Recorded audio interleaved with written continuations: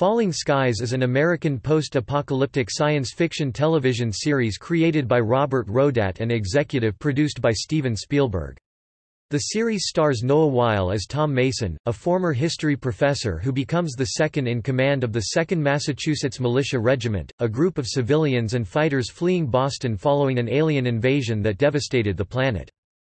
The series, a production of DreamWorks Television, and from 2014 to 2015, being a production from Spielberg's Amblin Television and Warner Bros. Television, was broadcast in the United States on the cable channel TNT, and in Canada on Super Channel first-run broadcasts and on Space second-run broadcasts on a one-year delay. The series premiered on June 19, 2011. On July 18, 2014, TNT renewed the show for a 10-episode fifth and final season, which started on June 28, 2015, and concluded on August 30, 2015.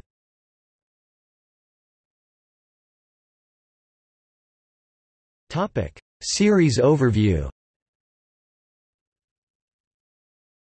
Falling Skies begins 6 months after a global invasion by extraterrestrials, where in only days, the invaders neutralized the world's power grid and technology, defeated and largely destroyed all the world's militaries, and killed over 90% of the human population by destroying all of the world's major cities and capitals. The aliens include mechanical attack drones called mechs, a species of light brown-skinned six-legged beings known as skitters that appear to control the mechs, and a mysterious species known as the Overlords, or Espeni, presumably the actual engineers of the invasion and the masters of the skitters. The aliens' objectives are not explained until Season 4. They plan to extract helium-3 from Earth's moon to power their technology, and to use humanity as an enslaved frontline army in their war with another alien race. To do this, the aliens round up children between the ages of 8 and 18 and attach a biomechanical mind control harness to their spines. Forcibly removing it generally kills the child, but midway through Season 1, a surgical method is developed that allows a harness to be safely removed, leaving in place the spikes that connected the harness to the spinal column. In Season 5, it is revealed through an Espeni communication device, which Ben can interact with by touching it, due to having the spikes, that there is a being superior to the overlords, known as the Queen. In the series finale, the Queen explains that the invasion upon which the entire series is based is the result of a prior Espeni attempt to invade Earth, the only habitable planet in this galaxy and thus of immeasurable strategic importance. Her beloved daughter led that invasion, but the Espeni underestimated humanity and the invasion was stopped. The Queen's daughter was killed and eaten, so the Queen swore to wipe out humanity in revenge. The story follows a group of survivors who band together to fight back. They call themselves the Second Mass, an allusion to the historical regiment from the Continental Army. The group is led by retired United States Army Colonel Dan Weaver. Boston University history professor Tom Mason is second in command and must put his extensive knowledge of military history into practice while searching for his son Ben. At the end of Season 2, a new alien race known as the Volm are introduced. Led by a Volm nicknamed Cochise by Tom Mason, the Volm are another species who the Espeni conquered in their galactic expansion, and who want to destroy the Espeni in revenge. While more Volm forces arrive at the end of Season 3, an attack on the Volm across the galaxy causes all but Cochise and a small team of Volm to abandon the Earth. Cochise and his soldiers continue to aid humanity in their war with the Espeni despite the lack of support from their superiors, notably Cochise's father. In Season 4, a devastating Espeni counterattack relegates humanity to Espeni-controlled ghettos across the planet. Meanwhile, Tom's half-Espeni daughter Alexis continues to grow and develop psychic powers due to her heritage. After the Second Mass eventually escape the ghettos, another attack severely depletes their numbers. Learning of a power core on the moon that controls all Espeni technology, Tom and Alexis launch an attack on the power core using a captured Espeni spacecraft. Alexis sacrifices herself to destroy the power core and Tom is left lost in space, but the Espeni war machine is left crippled with the loss of their air support and mechanized servants. In Season 5, Tom is rescued by the Esphena's ancient enemy, the Dornia, who guide him into finding his inner warrior to defeat the Espeni once and for all. Returned to Earth, Tom rallies humanity into a global resistance that will march on major Espeni bases all over the world. Tom leads the militias in the United States in a march on the Espeni base in Washington, D.C. With the help of an Espeni communications device, humanity learns that the Espeni serve a previously unknown queen who comes to planets when victory is assured and the Espeni are moving from invasion to occupation. Indeed, while in Washington, Tom spots signs of the Espeni moving in on Earth. Tracking the queen to the ruins of the Lincoln Memorial, Tom confronts her alone and she informs him of the true reason for the invasion. Tom manages to infect the Espeni queen with a Dornia bioweapon, killing her and spreading the bioweapon throughout the Espeni species. The Espeni are destroyed and the Earth is freed. Months later, humanity is united and makes plans to elect a new leader. When Tom is offered the position, he refuses it.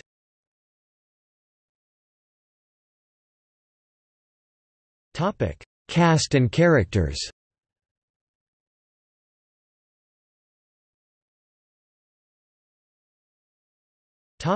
Main.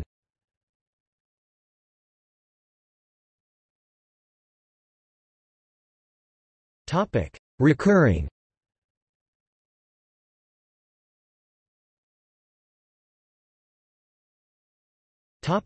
Production.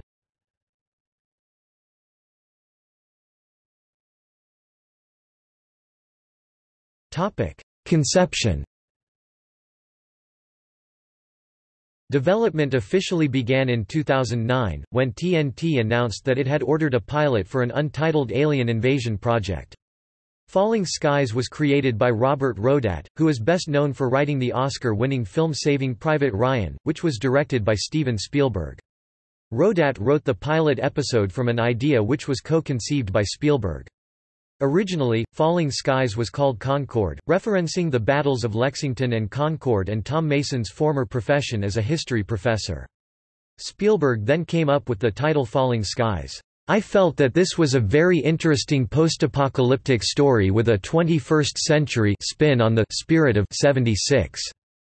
I came up out of the blue one day with the name Falling Skies, which is basically what happens to the planet after this invasion. What is unique about this particular series is that the story starts after a successful conquest of the world.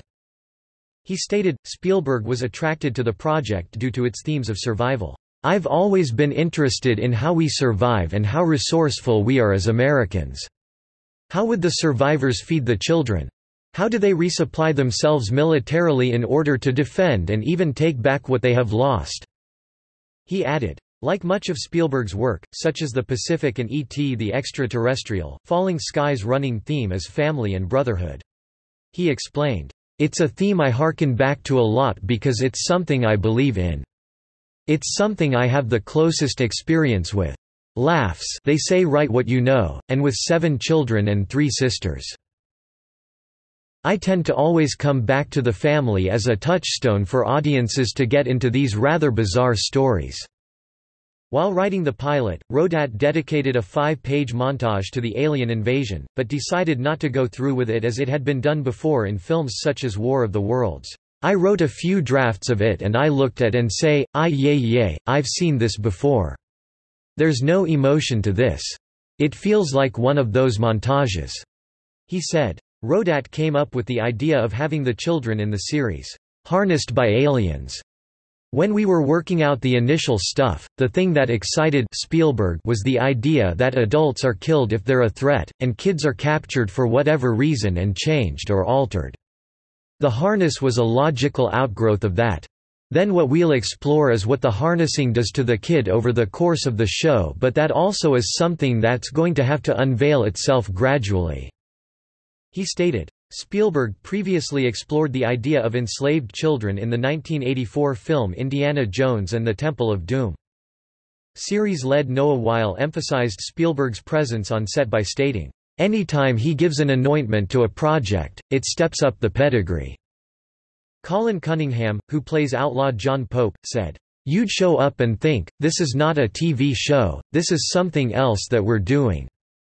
Noting that Spielberg was very hands-on for the pilot. Its scope is massive. Anytime you hear the word Spielberg, you know it's not going to be crap, you know it'll be quality and there will be some money behind it. Mark Verheiden, who was the showrunner for the first season, stated, "It's great to know you have a world-class filmmaker backing up what you're trying to do who is supportive and helping design the great stuff."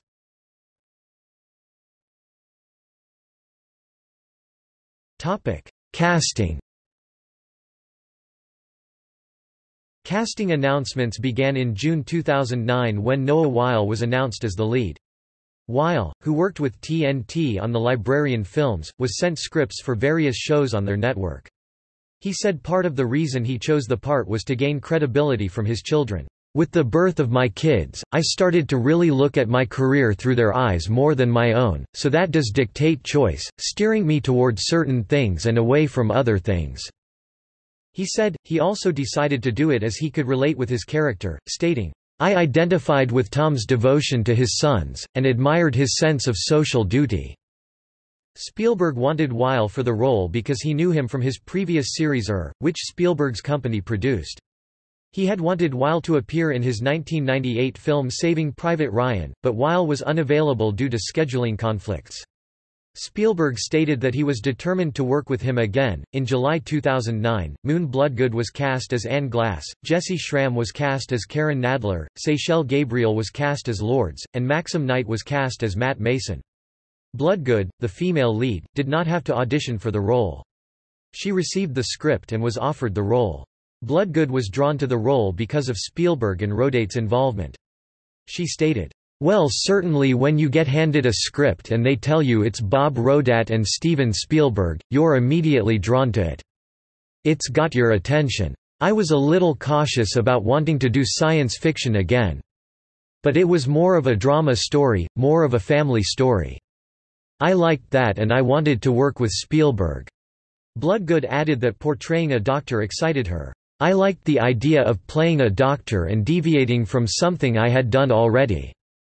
She said, in August 2009, Drew Roy was cast as Hal Mason, and Peter Shinkoda was cast as Di. Drew Roy's agent received the script and the pair joked that Roy might get the role. This one came to me through my agent, just like everything else. We even joked about the fact that it was a Steven Spielberg project.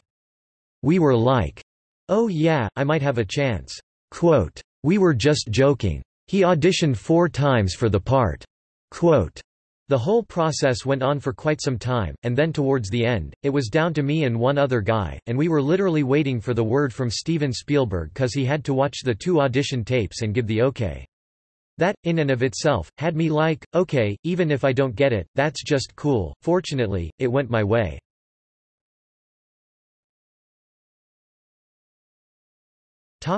Filming. The pilot was filmed in 2009 in Oshawa, Ontario, and the rest of the season was shot from July to November of the following year in Hamilton and Toronto. TNT announced production had begun on the second season on October 24, 2011. Filming took place in Vancouver and at the Riverview Hospital in Coquitlam, British Columbia from October 2011 to March 2012. Principal photography for the third season commenced on August 22, 2012, and concluded in December.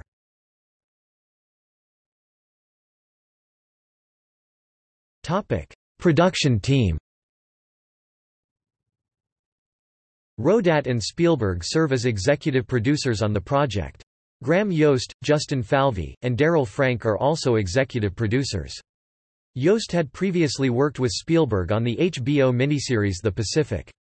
Mark Verheiden is a co-executive producer and the series showrunner. Verheiden had worked as a writer and producer on Battlestar Galactica. Greg Beeman is also a co-executive producer. Melinda Shue Taylor is a supervising producer for the series, she previously worked on Lost. John Ryan is the on-set producer.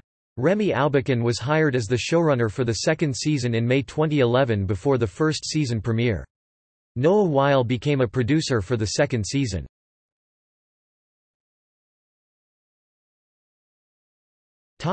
Reception.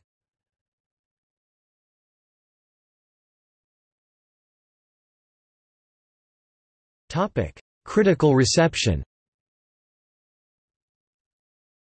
For the first season, the series had a mostly positive reception. Tim Goodman of The Hollywood Reporter wrote, "The entertainment value and suspense of Falling Skies is paced just right. You get the sense that we'll get those answers eventually. And yet, you want to devour the next episode immediately." Thomas Connor of the Chicago Sun-Times called it "A trustworthy family drama but with aliens." He continued, "It's Jericho meets V, with the good from both and the bad discarded. It'll raise the summer TV bar significantly." Ken Tucker from Entertainment Weekly gave the series a B+ and wrote, "A similar, gradually developed, but decisive conviction makes Falling Skies an engaging, if derivative, chunk of dystopian sci-fi."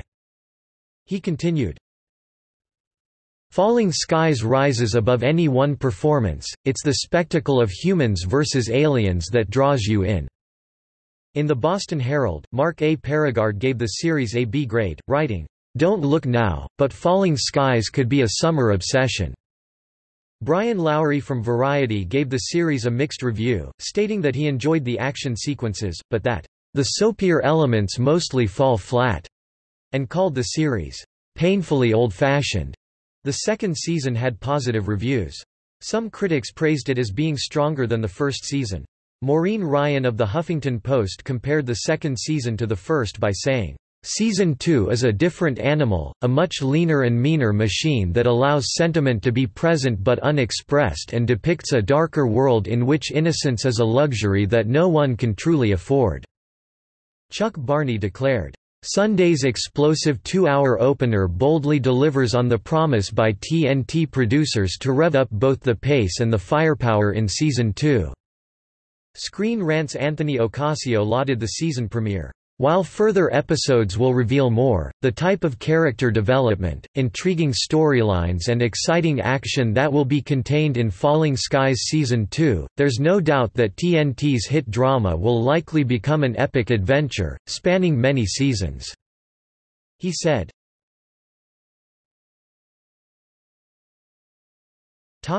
Ratings.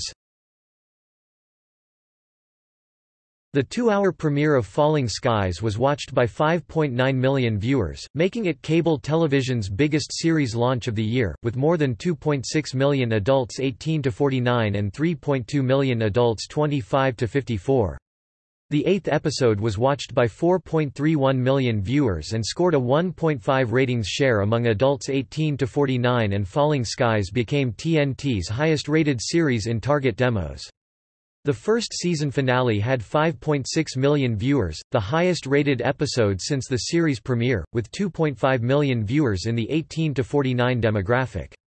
The first season tied with the FX series American Horror Story as the biggest new cable series of the year among adults 18 to 49. In the UK, it premiered on non-terrestrial channel FX, with 402,000 viewers.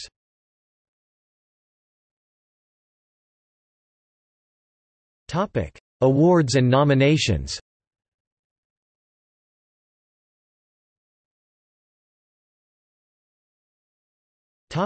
Distribution.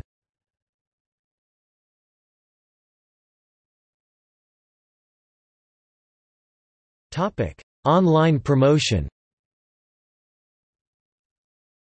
For the first season, character videos were made available online. The videos explore the main characters of the series.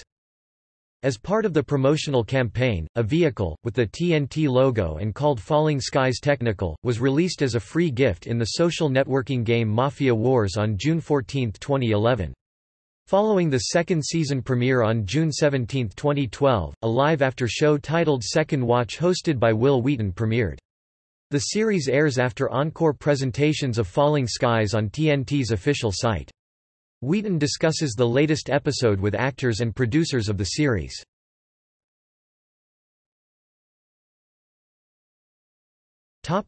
Comic books. In September 2010, Dark Horse Comics, in partnership with DreamWorks Television and TNT, released the first issue in a 4-part digital comic online limited series entitled Falling Skies. Written by Paul Tobin with art by Juan Ferreira, the series details events taking place before Season 1 of the television show, but after the alien invasion and victory. These issues were later compiled into a single trade paperback volume entitled Falling Skies Volume 1, which was released June, 2011. On June 15, 2011, Dark Horse announced that due to higher than anticipated orders, the graphic novel had completely sold out. It remains in publication as of June 2012. In April 2012, Dark Horse began releasing a second 8-issue limited series entitled Falling Skies, The Battle of Fitchburg, with Paul Tobin returning as writer and Juan Ferreira returning as series artist. The digital comic was made available through both Dark Horse Comics and TNT via their respective websites. The story takes place chronologically between seasons 1 and 2 of the television show, and details a costly engagement occurring between the Skidders and the 2nd Massachusetts Militia Regiment when the aliens surround the human forces at Fitchburg, Massachusetts. While not vital to the story of the television series, TNT and Dark Horse have stated that Falling Skies, The Battle of Fitchburg provides insight into the events leading up to Season 2, and will elaborate on how the characters got to where they are when the new season opens. As a companion to the comic, TNT released an audio series featuring the character John Pope, offering additional insight into the events detailed in the comic series.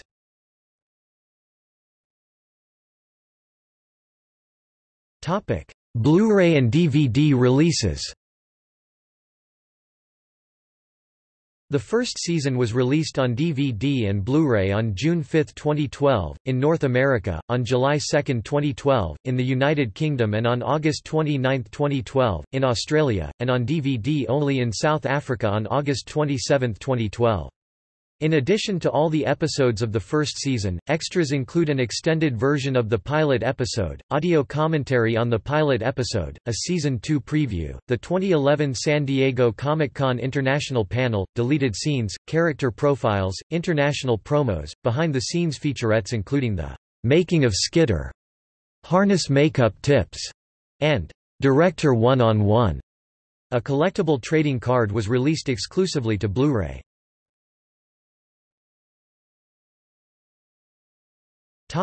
Broadcast. The series premiered on June 19, 2011, and is broadcast on the cable television channel TNT, in the United States. In summer 2011, it premiered internationally in more than 75 countries. In Australia, Falling Skies premiered on Fox 8. The full series is also available on Netflix Australia and Latin America. The program is showing on Super Channel in Canada. In the United Kingdom and Ireland, it is broadcast on Fox and, from the 11th of January 2014, the digital channel 5 *.